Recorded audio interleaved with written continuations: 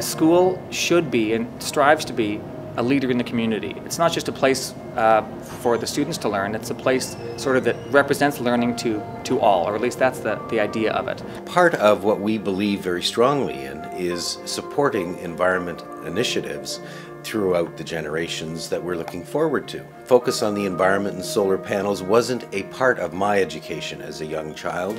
However, it is the part of the children's world right now.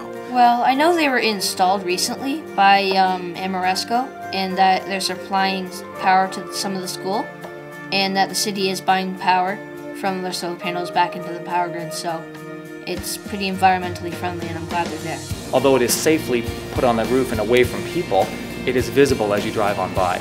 So it's a visual reminder for the people in the community also that there are important things happening here, and that we've taken steps to address these very, very large concerns. We believe in the environment, and it's our way to show we're a model for all the students that we are giving back some energy back to the earth. Even if it's just us, or if everybody makes a little effort, then it could increase the chances of helping generations in the future. Immediately the value is, of course, we're helping out our power grid.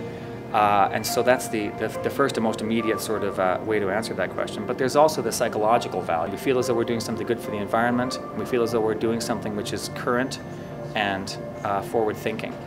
We can all use this energy because it's very clean and it won't pollute the air like coal and all the energy that we use at home.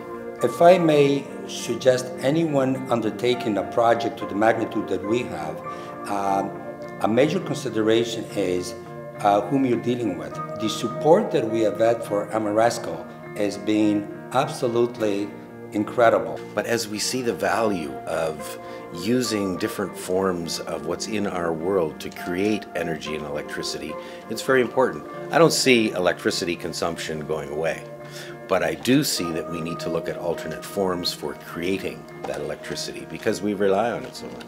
When we were on the roof looking at the solar panels, other groups came to me and said, could you please talk to the head of our organization and convince him that we should do the same thing? And I think others expressed interest in doing the same thing too, because if we could do it, why couldn't other people do it? We're helping everybody. We'll try to reduce cancer in some way. The less chemicals we use, the better it is, so we have to go this way. I feel that we're on the right track. It's a nice step. Will this particular installation change the world? No, but I think it's a portent of things to come, and it's nice to be part of it.